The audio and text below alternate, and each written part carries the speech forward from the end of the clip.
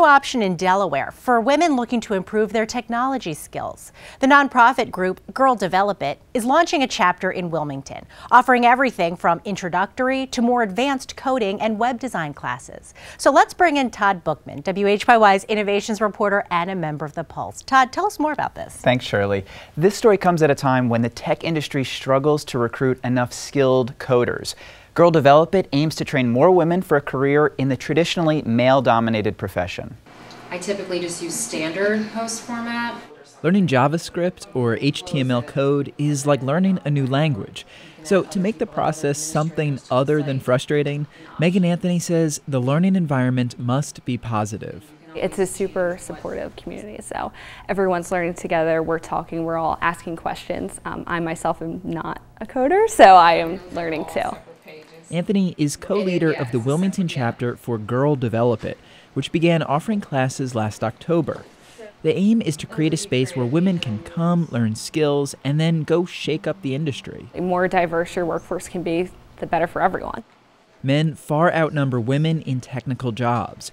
At industry giants like Microsoft, Twitter, and Google, more than 80% of tech positions are held by males.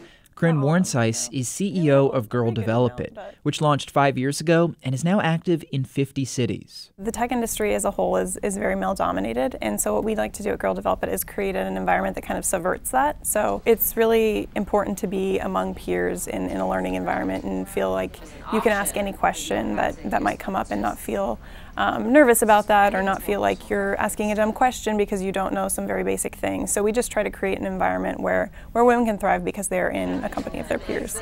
Antoinette Russom-Hain is attending Girl Develop It classes to gain experience and hopefully learn enough to begin doing some freelance web development. But she doesn't expect an easy road ahead. Well, as an adult learner, you're going to be uncomfortable and a little frustrated when it doesn't click immediately.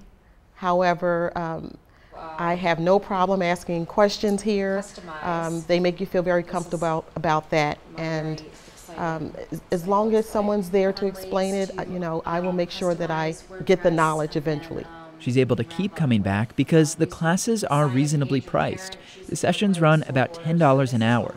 That's a small down payment on a potentially lucrative career.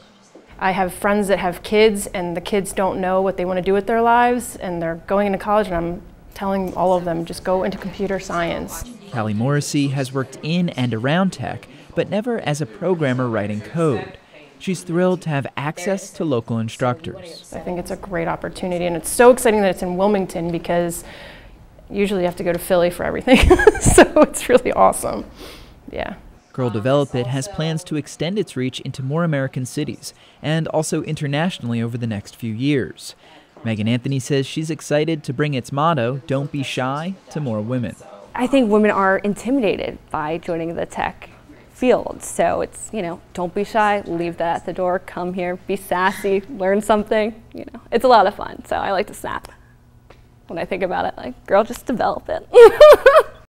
I should add that while Girl Develop It is geared around teaching women coding skills, the classes are open to all genders and identities.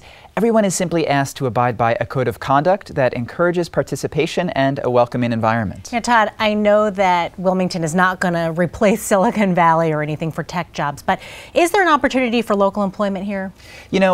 You look around the region and there definitely seems to be momentum. Co-working spaces are popping up like 1313 Innovation, which offers 3D printers and other tools. Zip Code Wilmington, which is like a coding boot camp, is now up and running. The website technically has a reporter stationed here. People I speak with have the sense that it's a region on the verge of having a real tech moment. That's so cool. Thank you so much, Todd. And you can find Todd each Friday morning on The Pulse. Listen to it at 9 a.m. Friday and 10 a.m. on Sunday on WHYY FM 90.9.